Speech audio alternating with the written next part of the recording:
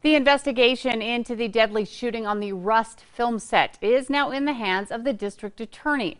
A spokesperson says the office has received the investigative report from the Santa Fe County Sheriff. It comes more than a year after actor Alec Baldwin fired a prop gun loaded with a live round, killing cinematographer Helena Hutchins and wounding director Joel Souza. The DA's office says their prosecutors and investigators will review that report before deciding how to proceed.